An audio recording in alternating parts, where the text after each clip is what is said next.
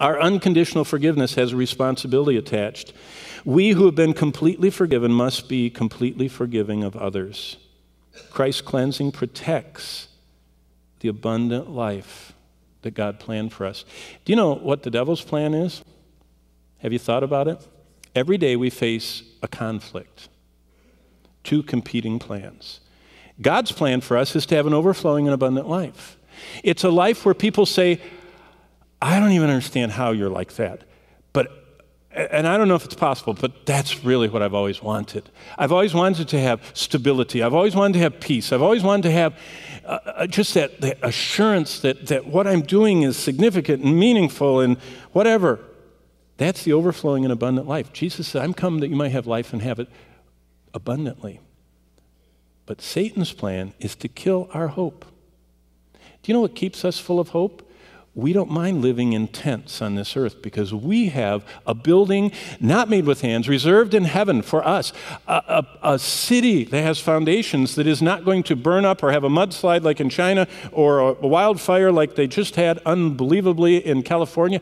None of that can affect it, but that's our hope. We don't have it here. You see, the way that we have hope is we don't have our tent stakes pounded as deep as possible on this earth. We have, rather, our tent stakes pointing toward heaven. And that's hope. Satan wants to kill that hope. He wants to get our minds off from being citizens of heaven. He wants us to be earth dwellers. In fact, the book of Revelation describes the people that are destroyed in the plagues of the Revelation are earth dwellers. This is their planet, and they're going to do everything for this planet. They don't care about the Creator. This is what they live for, this planet, not the Creator. Satan wants to kill our hope of heaven. He wants to steal our joy, like the couple that told me about their Bible knowledge friends that are the most miserable people they know. Satan has stolen their joy. I know they had it if they're saved because the Holy Spirit wells up with joy. And Satan wants to destroy our usefulness to God. And that's what spiritual warfare is all about. It's not about Frank Peretti demons breathing sulfur with big yellow eyes. It's not being useful to God. And did you know a vast majority of Christians are not very useful to God?